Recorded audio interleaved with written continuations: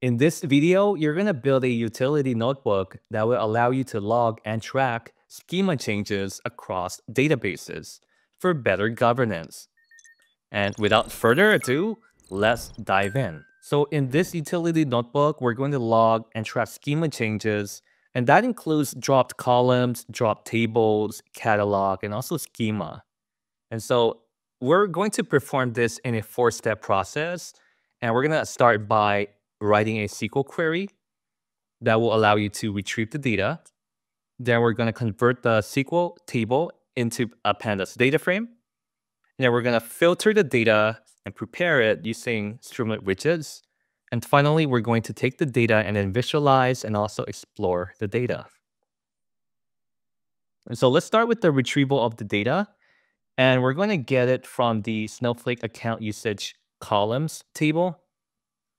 And that will allow you to see the dropped columns. So here are the columns that we are going to retrieve from the columns table view. And then we're going to use a filter to take it from the last 90 days. Let's run this a little bit. So you might see some data which was from a prior run. So we're going to retrieve it from scratch again. So here it is. We have the column names, the table names, and then the corresponding ID for both the column table ID and also the schema ID. We have the table schema and then the table catalog. And then we have the deleted date. And the deleted date is for the columns.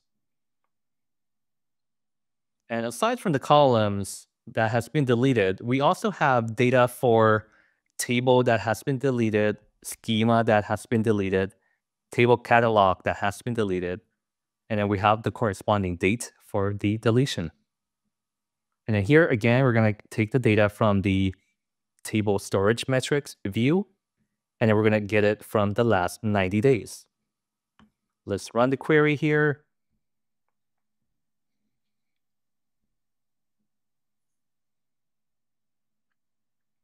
And then, yeah, as already mentioned, the table name, the date at which it was dropped, the schema name, and then the date at which it was created. And then this is for the date at which the schema was dropped. You have the table catalog, and also the date at which it was created and dropped. Let's proceed further. And here we have the dropped databases from the Snowflake account usage databases table view, and then also for the last 90 days. And so here is the data table. All right, and so we're going to convert all of these SQL table into a Pandas data frame. And so we're appending the toPandas method to it. Let's apply the function here. And now it's been converted into a Pandas data frame with a assigned variable of pi columns. So we're adding pi in the prefix, and it followed by the columns. And next, we're going to have pi tables. So the corresponding data frame for the tables that has been deleted. And then we're going to run it. And then we're going to create a pi databases data frame. There you go. All right, and so now the next step here is we're going to create some Streamlit widgets that will allow us to filter the data and prepare it for the subsequent data visualization. So let's do it. Let's run the code here. And firstly, we're going to create a variable called Snowflake option, and then we're going to use the select box widget. And the user will be able to select one of the following options, whether they want to look at the data corresponding to the column, table, schema, catalog, or database. And then we're going to add several conditions here where the selection of each of the options here will trigger the following. So if column was selected, then we're going to retrieve the data from the column. SQL table and then create a df variable. And then we're going to use the deleted column name and then assign it to the date deleted variable. And then we're going to use the column name here, and then we're going to assign it to the co-name variable. However, if table was selected, then we're going to use the corresponding name of the deletion date for the table and also the corresponding column name for the table name here. Sounds a bit confusing, right? But if you look at the code, you'll probably get what I mean here.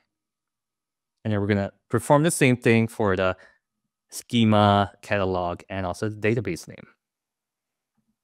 Let's have a look. And we also have here, we're going to write out the selection that you have made, and then we're going to show the data frame. So here, the default option was column. So if we were to select table, then we're going to see the table here, and then we're going to see the corresponding data frame of the table. So if we select the schema, that's what we're going to see. So let's go ahead and select column here. And then here, we're now going to perform some data filtering. And then we're going to create a variable called start date. And then we're going to add a column called week. And then we're going to group it by the week and column name in order to aggregate it some more. Let's run it. And so here we have data from the last 90 days. And so that corresponds to week number 37, 38, etc. Which will be clear in the subsequent cells that we're going to see here. So now we're going to define what the week numbers correspond to, which means that we're going to define the date range for each of the numbered weeks. So for example, week number 37 will correspond to September 9th until September 15th. Week 38 corresponds to September 16th to September 22. And then the recent one, week 49, which is the current week. All right, so now we're going to visualize the data as a heat map. Let's run the code here. We're going to use Pandas to read in the data, right? As already done before. We're going to use Altair for the data visualization for creating the heat map. And then we're going to use NumPy. All right, and so here is the column usage heat map by week, which is the x-axis, and then the y-axis are the corresponding,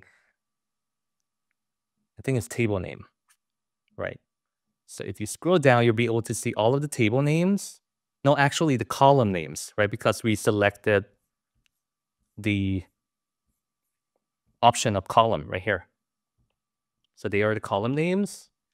So the legend here tells us that the lighter the color, the higher the value, right? And the darker the color, the lower the value.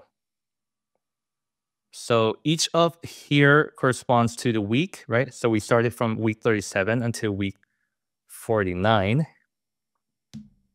So we get to see the time series here. And as you scroll down, you're going to see some of the data columns were deleted recently, while some were deleted earlier on.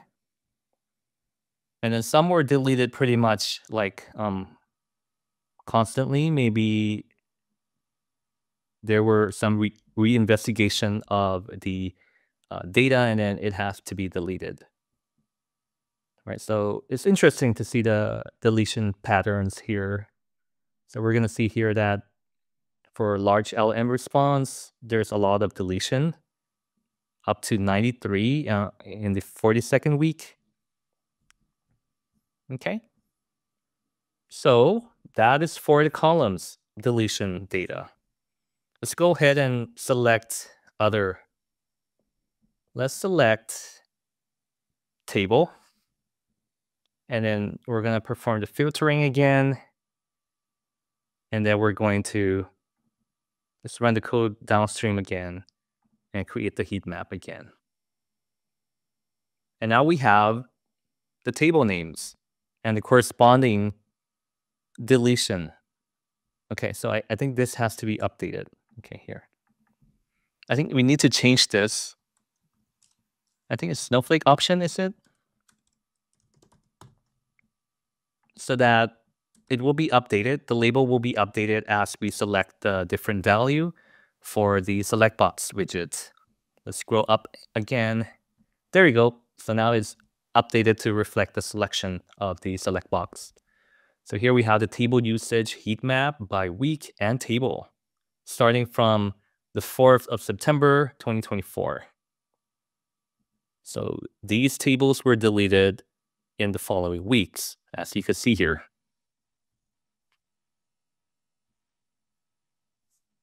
Okay, so you see some data table are deleted frequently, also in the same week of the 42nd week. Okay, and then you could do the same for the other two. No, actually, three more. But we're just gonna do one more here, and then you could try out the other on your own. And now we're gonna run the filtering again. So the cells that are downstream, we're gonna run it again. There you go. And here we have the database usage heat map. So feel free to adjust this number, which might make it a bit more legible for you. Okay, so it just kind of add, the height for each of the rows here. And yeah, let me know in the comment section down below if this was helpful to you, and also let me know what other data apps that you'd like me to build. And so, as always, happy coding.